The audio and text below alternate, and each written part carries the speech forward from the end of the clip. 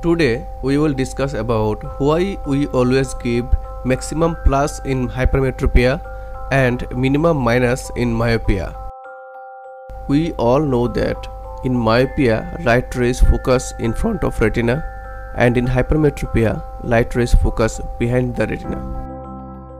During refraction we give maximum plus power or little overcorrection for hypermetropia and minimum minus power or little undercorrection for myopia. Now the question is, why do we follow this rule, overcorrection for hypermetropia and undercorrection for myopia? First, let's see what will happen if we give overcorrection for hypermetropia and undercorrection for myopia.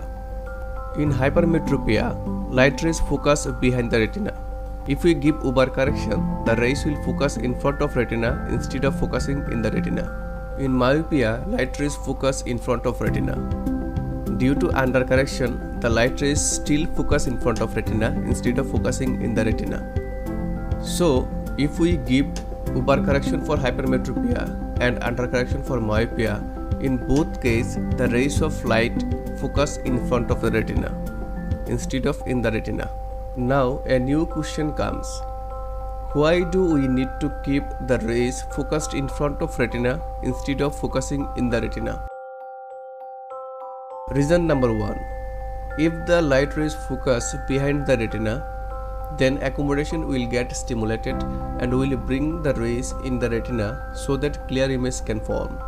Due to overuse of accommodation in distance as well as in near, astronopic symptom will develop.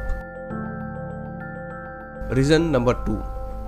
It is found that if rays focus behind the retina, the posterior segment of the eye elongates so that rays can focus in the retina.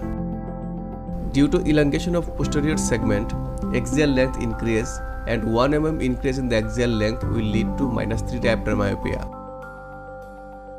One more question arises. Our accommodation gets stimulated and posterior segment elongates when the light rays focus behind the retina. Then why do we not give exact power so that the rays can focus in the retina instead of in front of retina? Retina is not a flat structure. Due to its curvature, peripheral rays may focus behind the retina while central rays focus in the retina. In most spectacle lenses, central and peripheral zone have different converging power, due to which all the rays can't focus a point focus. Central rays focus in the retina and peripheral rays focus behind the retina. Hope it's clear why we give overcorrection in hypermetropia and undercorrection in myopia. Stay with Smart Optometry and study optometry smartly.